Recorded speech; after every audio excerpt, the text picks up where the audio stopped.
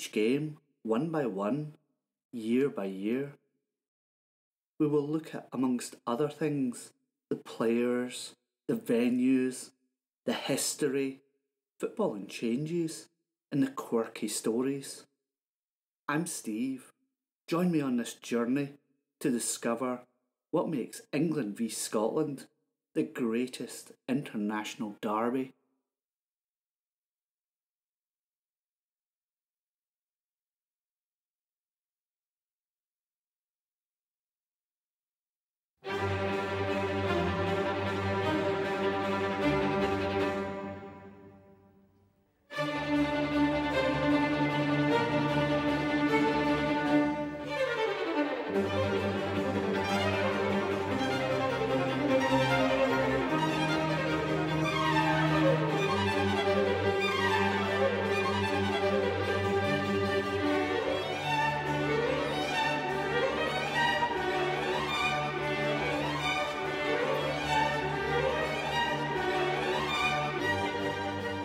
Let me start this episode again with a huge thanks to the websites of englandfootballonline.com and especially scottishsporthistory.com for the amazing player profile featured in this episode. More of that later. It is easy to forget that by the time we get to this, the fifth official international game, it was still a time of turbulence and huge changes in the world. And nowhere else was this exemplified than in the Wild West. 1876 is the year of the Battle of Little Bighorn in Montana. 300 men of the US 7th Cavalry Regiment under George Armstrong Custer are wiped out by 5,000 Lakota, Cheyenne and Arapaho, led by Sitting Bull and Crazy Horse. For those fans of the great TV series Deadwood, this is also the year Wild Bill Hitchcock is shot whilst playing cards in a saloon in Deadwood, South Dakota, while playing what is now known as the Dead Man's Hand. Born this year is probably World War I's most famous spy, the Dutch-born Mata Hari, who was executed in Paris in 1917. And as she was facing the firing squad, she refused a blindfold and even had the audacity to blow a kiss to her executioners. In the world of football, England and Scotland at last get some company with the Association of Wales being formed. And Wales would travel to Glasgow for their first international on the 25th of March. Thus, Wales becoming the third oldest international foot team in the world. The Scots won the first fixture 4-0. In Scotland, we see the formation of Falkirk and Partick Thistle. In England, we see, amongst others, Middlesbrough, Stafford Rangers being formed. Also formed is the English club, not actually named after any particular place. This is, of course, Robbie Williams' favourite team, Port Vale, their name being a reference to the Valley of Ports on the Trent and the Mersey Canal. They have never played top-flight football and hold the dubious record for the most seasons in the English Football League in the second tier without reaching the first tier. 1876 would see Scottish football's first black player. His name was Robert Gustav Walker, and he was born in Sierra Leone to a white Scottish father and a black local woman. He came to Scotland as a child and was brought up in near Dumfries, and then, as a fresh-faced youth, came to Glasgow, where he became a member of Queen's Park FC. Although he played for Queen's Park Juniors, he never got into the first team, and in the summer of 1875 he moved to near neighbours Lanark. Aged just 18, His pace in the right wing was a great asset to the team in 1875-76, and he played his part as Thirds reached the Scottish Cup final, scoring against Western in the quarter-final and against Dumbarton in the semi-final replay. They came desperately close to lifting the trophy in March 1876, taking the lead in the final, only for Queen's Park to equalise. And then the Hampden Giants won the replay 2-0. Walker's precocious talent was recognised, and he was selected twice that season for Scotland international trial matches, for the Blues on the 19th of February and the Improbables on the 1st of March, without making the final cut. Throughout the 76-77 season, Walker continued to feature on the right wing for Third Lanark, occasionally scoring goals, and again was asked to play in a Scotland trial in February, representing Mr McGeoch's team. However, that was as close as he came to an international cap. Perhaps, if he'd given a better showing, he might have become Scotland's first black internationalist.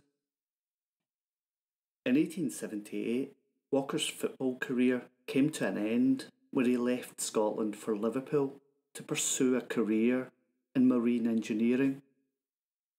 And Walker died in Hammersmith in 1936, aged 79.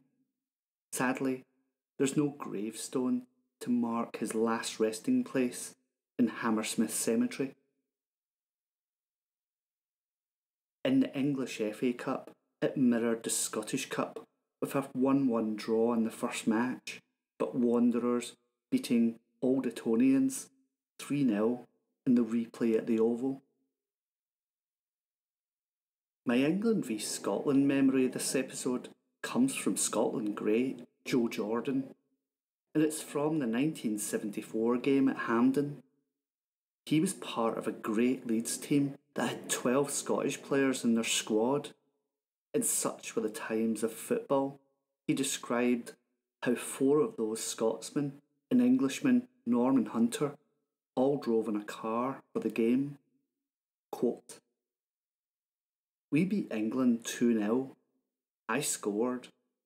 5 of us drove back to Leeds.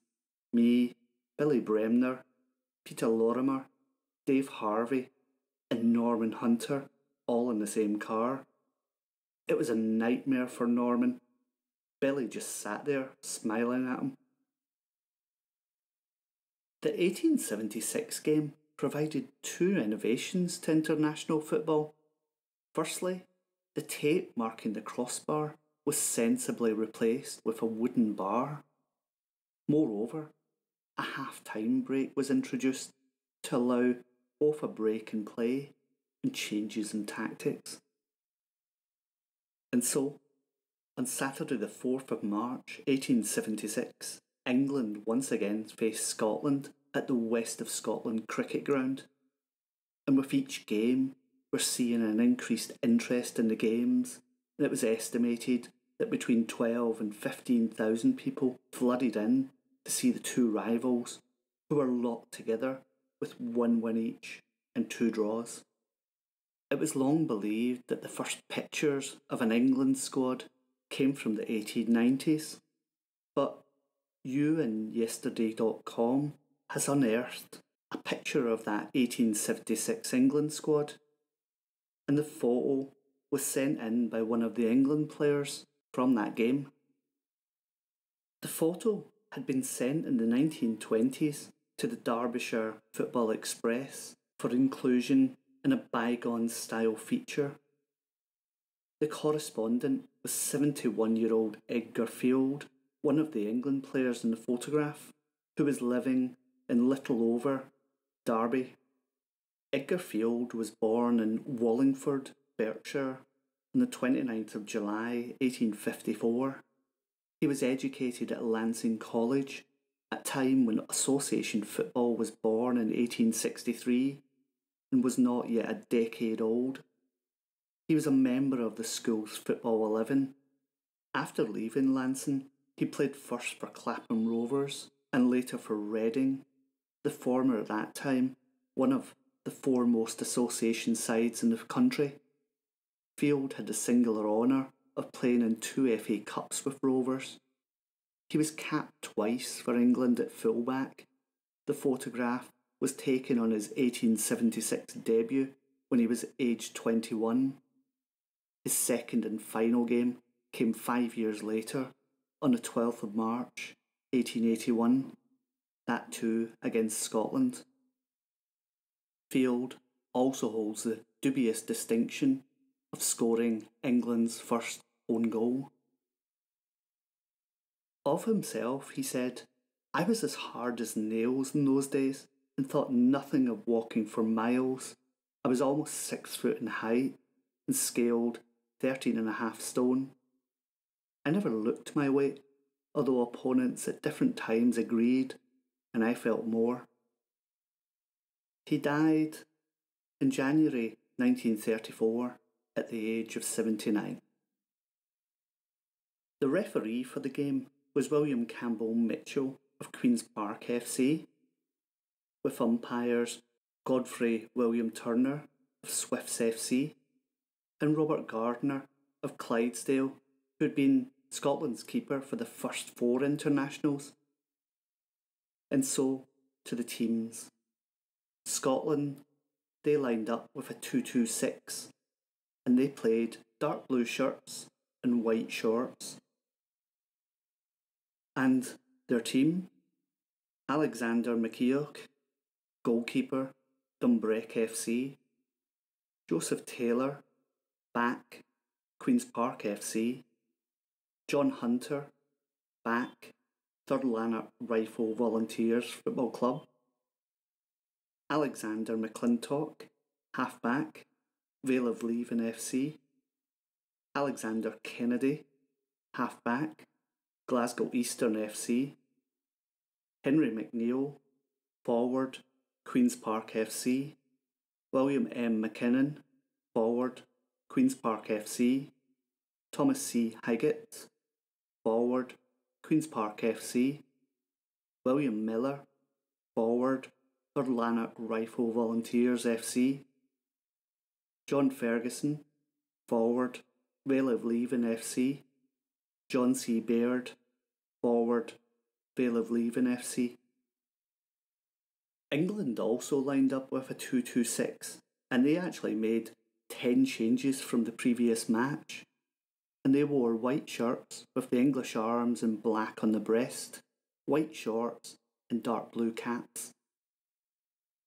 And they lined up thusly: Arthur H.P. Savage, goalkeeper, Crystal Palace FC; Edgar Field, fullback, Clapham Rovers FC; Frederick Thomas Green, fullback, Wanderers FC and Old Wickhamists AFC; Ernest H. Bembridge, halfback, Swifts FC; Beaumont G. Jarrett, halfback, Cambridge University AFC and Old Harrovians AFC; G. Hubert H. Heron, forward, Wanderers FC and Swifts FC; Walter S. Buchanan, forward, Clapham Rovers FC; W. John Maynard, forward, First Surrey Rifles FC; Charles E. Smith, centre forward,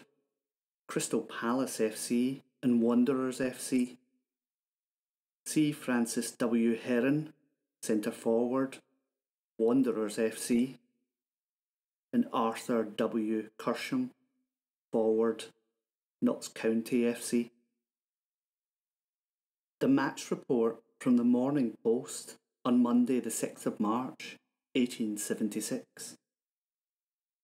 The match between the 11 of all England and the 11 of all Scotland, under the association rules, took place on Saturday afternoon in Glasgow, in presence of over 15,000 spectators, many of whom paid half a crown for admission.